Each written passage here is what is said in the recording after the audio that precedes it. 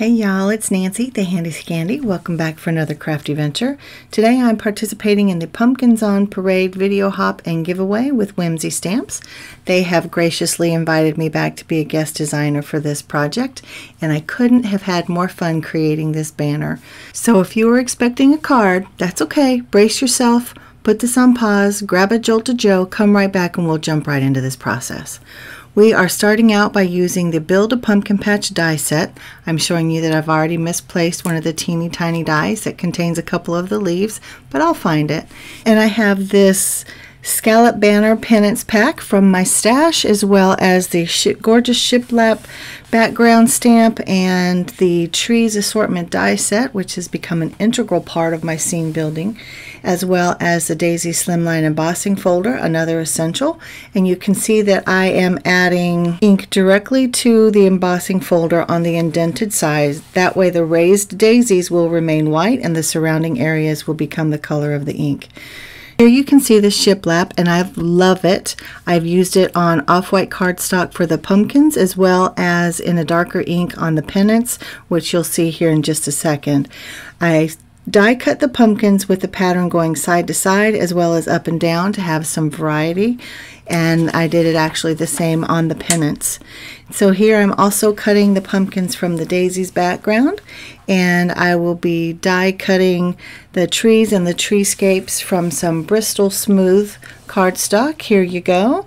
And then I ink this up in a variety of autumnal colors, and I use a pretty heavy hand because these are really dainty images and I need them to pop off the patterns of the pumpkins. So we needed some bold color so they can hold their own. So we'll just watch that process. You can see that pretty autumnal color palette with the oranges and the browns, the reds, the greens, the yellows. It's so pretty. And they're just beautiful. Again, these have become essentials in my stash, guys. So here I'm adding some distressing to the edges of both the banners and the pumpkins, and I do it in a couple shades of brown and then in a warm pumpkiny orange to create that pretty autumnal glow on each piece. And I pop them up on each other just to kind of audition them, if you will. So while I'm doing that, let me tell you about this hop. So like I said, I'm participating with Whimsy Stamps in the Pumpkins on Parade hop and giveaway. Each stop in the hop is sharing a project featuring the Whimsy Stamps Build a Pumpkin Patch die set, plus, as you can see, a few other products that we're going over and have truly become essentials in my stash, and I can't live without them at this point. It's funny how you don't know you need something until you've got it, and then you don't know how you lived without it. Yeah, that's me and these products. So anyway, I digress. I want you to be sure to hop along to each stop in the hop for a chance to win a $25 gift card to Whimsy Stamps. And of course, it's sponsored by Whimsy Stamps. So we will be picking one winner at random via YouTube random comment picker. So you want to make sure to leave a comment on every video along this hop, and you're going to see some great inspiration. So we will announce the winner on the Whimsy Stamps YouTube channel on the Pumpkins on Parade hop video description box. So you want to make sure that you are subscribed to Whimsy Stamps as well as the other designers on this hop, just so that you are alerted to any new videos, as well as especially to the announcement on the winner. So let's get back to the pennant making, right? So I have kind of auditioned my pennants as well as all the bits and pieces. I'm alternating the direction of the shiplap pattern on both the pennants as well as the trees, and I'm also alternating the patterns on the pumpkins because some of them are shiplap and some of them are daisies. So here I am just simply gluing down the trees and the treescapes to the pumpkins, again alternating, right, so that there's balance and it's aesthetically pleasing. So one pumpkin will have just the trees and another will have the treescapes, and I'm using my just some liquid glue as well as my tweezers to add a little bit of lift and dimension to some of those branches. And then I take my scissors and I fussy cut around the edges of those treescapes so that we maintain that sweet little fun pumpkin shape, and I think that's just adorable. And then I'm going to mount each pumpkin up on some double-sided foam tape for a little bit more dimension, and then I place them down on each pennant centered near the bottom by the scallop. Now that is going to allow some room at the top for the lace that I'm going to use. It could be for any other element that you might choose to use on your banners and pennants. You might want to have your lace go in front like I do so that it does add an element to the banner, or you can have it go behind so that it doesn't distract. So again, I was auditioning my layout, assessing for balance and order and all of that.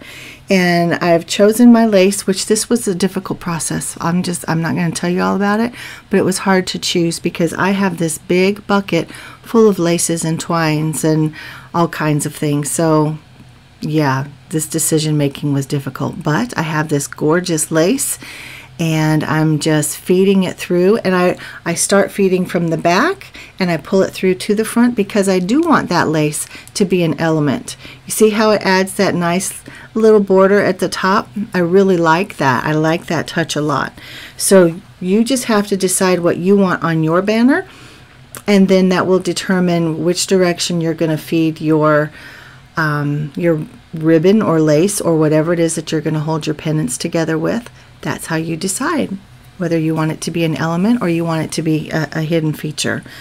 So then I just spend some time fussing and fidgeting and fluffing and getting all of my lace straight and untangled, and I make sure that each pennant is evenly spread apart. So again, I mean, we make things so that they're aesthetically pleasing, right? We want them to please our eyes and to please the recipient if it's a card or whatever. Otherwise, you know, yes, it's always about the process, but when we want the product to be right, we're going to spend that extra time with the fussing and the fluffing and the fidgeting and all of those things. And to be honest, it looks like it may have taken a while if we've got that whole time lapse situation, but it didn't take that long to do this, and it's actually very satisfying.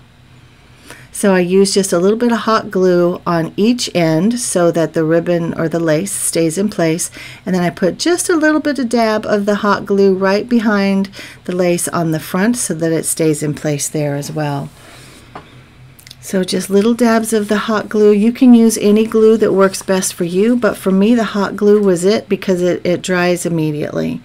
So now, once you have everything glued in place, it's all spaced properly, everything is where it needs to be, then it's time to add embellishments.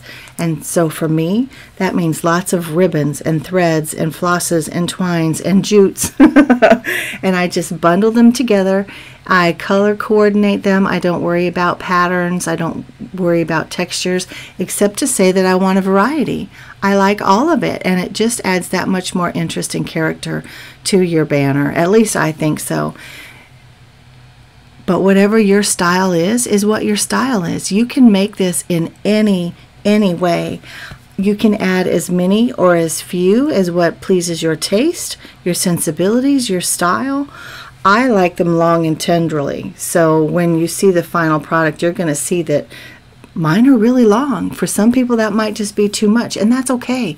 You do you, make it the way you want it. So you can keep them short and sparse. You can add buttons. You can add stars, sequins, bows. You can add extra dangly pumpkins or leaves in between each one. You can skip the ribbons altogether. You can put additional elements in between each pennant. You can add trees or leaves or different sized pumpkins in between.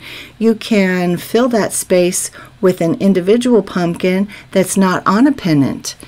I mean, guys, the sky is the limit. Or you can keep the ribbons and add maybe beads and charms. Or maybe you don't want to use a pennant at all and you just want your shape. Maybe it's gingerbread men. Maybe you're going to make one for Christmas and it's all gingerbread men. They don't have to be attached to a pennant. The sky is the limit. So here is my finished project. I love it. It is on my mantle in my living room.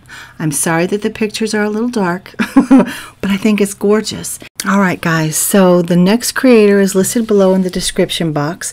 Be sure you hop along to each one for some great inspiration, but remember, you have to leave a comment so that you're eligible to win, right? More comments equals more chances.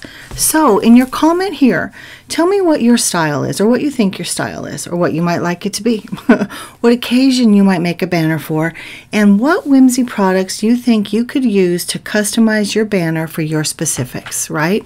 Do you want to make a Christmas banner? Go look at the Whimsy products and see what they have. Look at your products. What's in your stash? How might you be able to make a banner specific to you? All right, guys, so this is Nancy, the Handy Scandy, guest designing for Whimsy Stamps on the Pumpkins on Parade video hop and giveaway. Be sure you leave that comment downstairs, like this video if you like it, subscribe if you're not already a member of my crafty tribe, and hop on to the next person listed down below. Thanks, guys. I'm out.